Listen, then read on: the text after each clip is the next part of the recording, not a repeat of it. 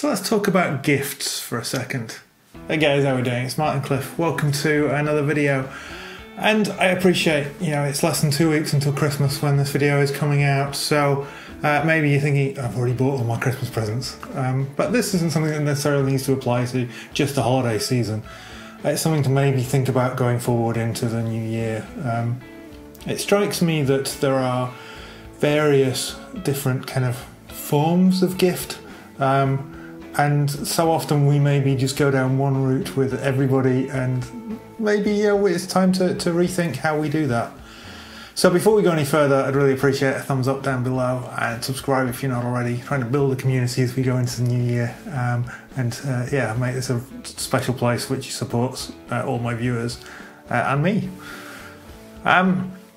So I was thinking about this as I was kind of starting to prepare for Christmas time. So I'm filming this, what are we, 19th of October. So this is kind of at the time of year when certainly I start thinking about that kind of stuff. And so it struck me that, there are different types of gifts, both in terms of, the physical gift versus the maybe monetary gift versus experience, but also in terms of, the kind of the mindset behind the gift. So there is the gift that we want to give someone just because we can't think what else to get them. And then there's the kind of gift that the person really could do with. Maybe they haven't thought about it, but you've been really thoughtful because you know them well, and you buy them something that, yes, that's really good. And that to me is maybe the best type of all gift. And then there's the gift that is something that that person wants. How do you know that? Or maybe you've asked them directly, which is some people don't like, but other people are perfectly comfortable with. Or maybe you've spoken to their significant other or a close friend or family member, and you know that, no, this person really wants this. And then kind of tied for the best kind of gift, I guess, is the gift that somebody really needs. And that can be quite tricky for some people, because a lot of people are not comfortable with the idea of opening up in that kind of way and saying, well, actually, I really need this.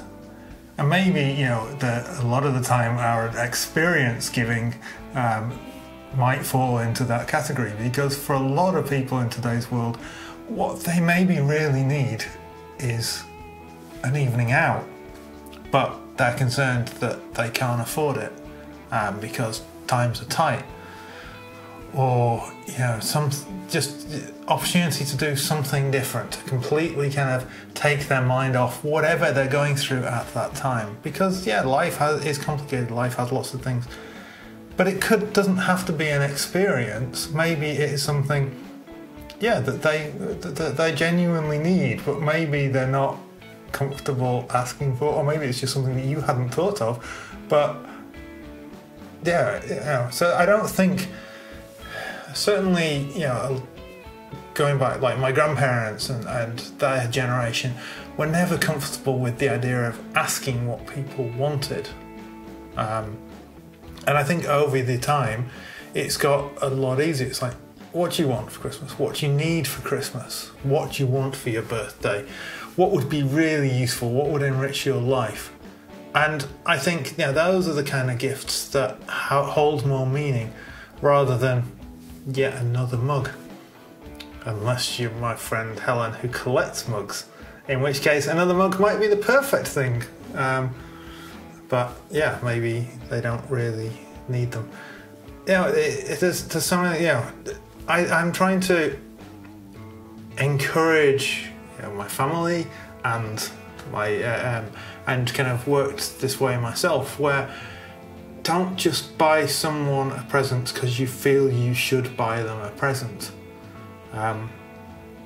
There's a lot of pressure on people, and we for years, like kind of extended family, we've done the whole charity thing where we bought some school books for Mauritania, or we've contributed to the purchase of a goat in I don't know, Eswatini or something, or building a well in Mozambique. And one of these things where you're contributing to something on their behalf, so they don't end up with more stuff, because sometimes the last thing they need, particularly people who are have lived a reasonably been reasonably well to do in their working career and are now retired, so they need even less stuff than they did when they were working.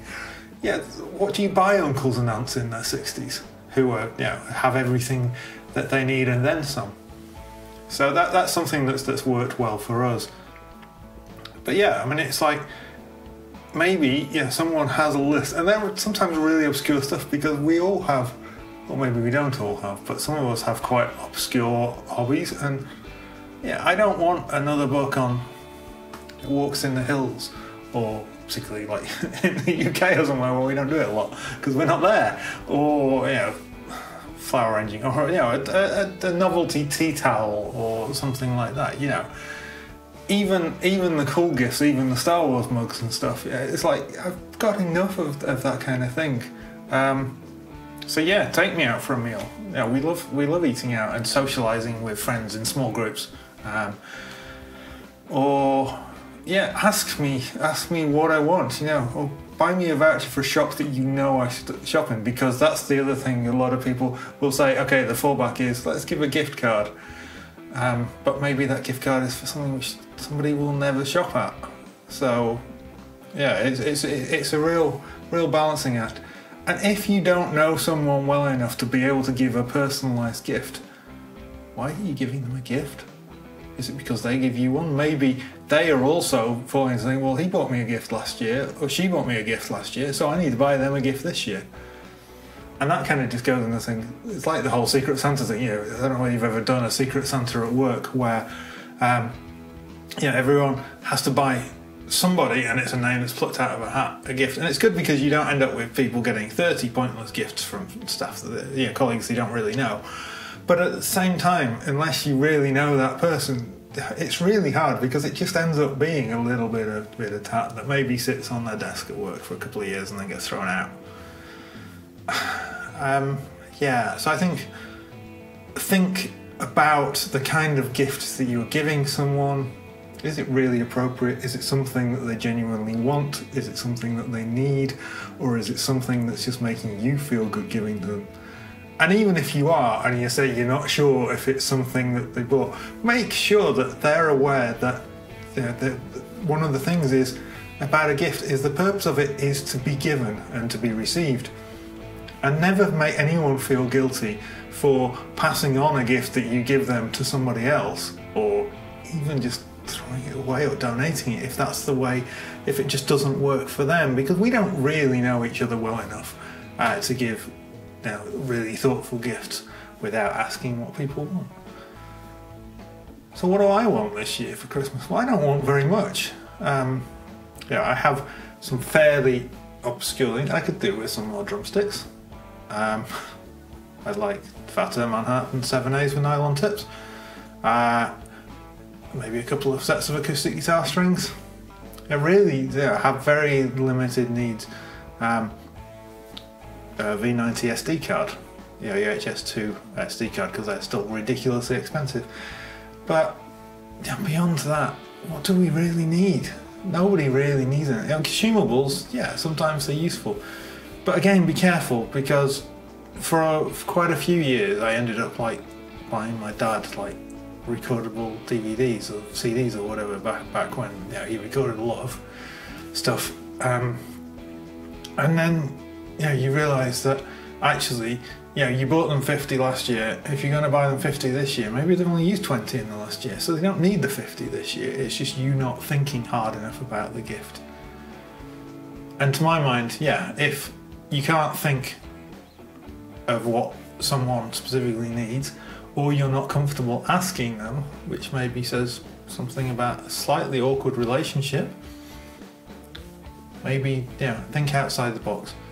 Buy them a voucher for a restaurant they like, or just don't buy them anything, because that's okay too. I'm quite happy that at one point Yeah, in recent years, my extended family all agreed that we would not buy the kind of fringes of the family.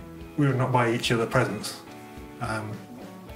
because none of us need the stuff that, yeah, and we don't see them often enough to know them well enough, and that worked for us. Maybe it'll work for you. Just some thoughts. I hope everyone has a great holiday period, whatever festival you celebrate. And yeah, maybe you can just be a little bit more intentional about the gifts that you give other people, and maybe think a little bit harder about the gifts you receive yourself, and have the people giving you them developed a good enough relationship with you to know what you really want. Take care, see you soon.